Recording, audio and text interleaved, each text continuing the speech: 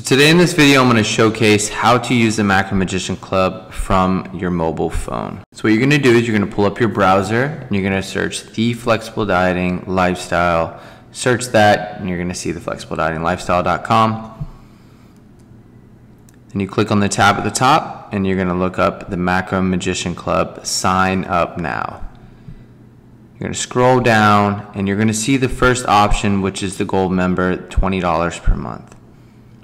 Sign down, and if you already have an account, you're just going to log in right there on the right.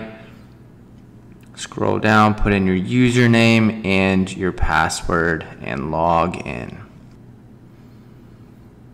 Okay, now you're going to be taken to a page where it's going to say choose your payment method. Scroll up, scroll down. Now you're going to come back to the top. You're going to go to the index of recipes, click on all recipes, and you're going to be taken to the main database of all of our recipes. So then you can go to the bottom of the screen, you're going to see tabs, and you can click on under 200 calories. So you can see as we're scrolling, all these recipes have under 200 calories.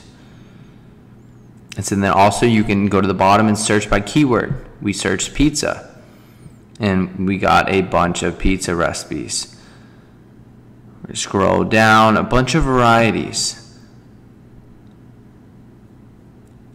So now we click on the low carb tab. And so we can scroll down some more and we got more low carb. Now we click the low fat one. And so now we have more lower fat options. So we cover all of these so it's easier for you to hit your macros and to search the Magician Club. So now you want to go to and search desserts. Just vague, doesn't matter the calorie totals. You can just scroll through there and pick your favorite dessert that fits your macros perfectly. And so lastly, if you want to manage your account, you can go down to the account management tab, click on my account. You can go and search by meal there. You can look at the Macro Magician favorites.